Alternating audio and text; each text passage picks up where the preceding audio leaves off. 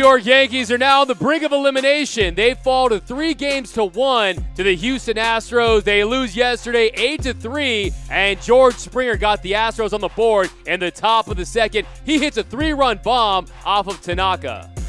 Up there, first and second, nobody out. That ball's driven to left field. Back on it, Gardner. He's on the warning track. There it goes, George Springer. A 3-run shot gives the Astros the lead. It's 3-1.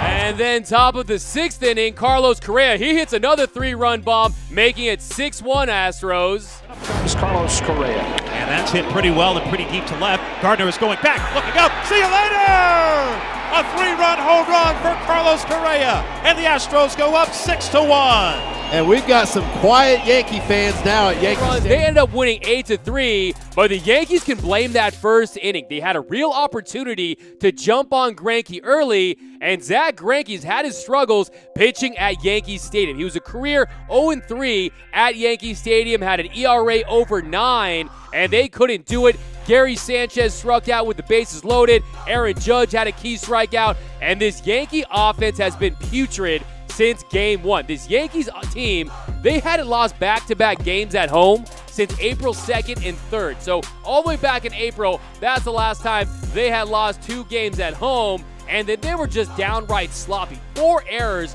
on the night for the Bronx Bombers, and Aaron Boone mentioned after the game that this Yankee team did not look sharp. We played poorly tonight. There's no other way to explain it, and we need to flush this immediately, because we talked about as a team, we need to get over this in a hurry and come put our best foot forward tomorrow. And now stranger things have certainly happened, a lot stranger, and we need to play a cleaner game, obviously, if we're going to beat a team like that. But we did not get it done tonight.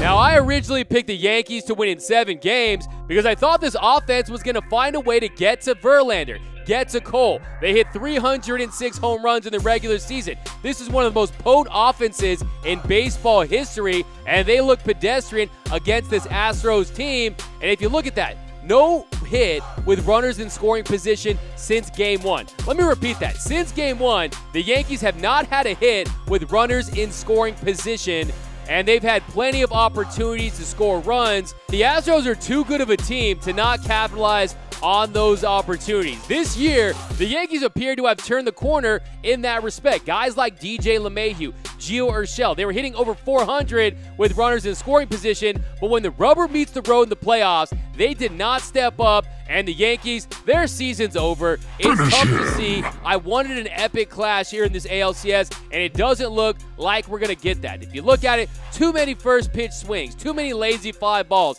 This offense is not getting after it, and you're seeing this ripple effect in the offense. When one guy doesn't get it done, it trickles down. You see guys pressing, and they just can't get it going.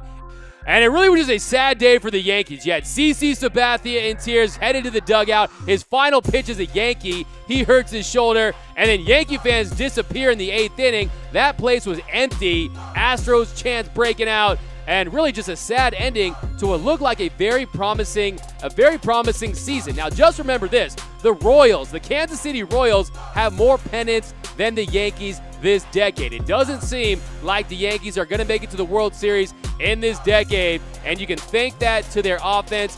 But look, it's just really, if you're a Yankee fan, this has to hurt. You got the split you needed, and then you laid 2 straight eggs at home, and now you're going to be staying home after tonight. I think the Astros, they get it done today, and they make quick work of the New York Yankees.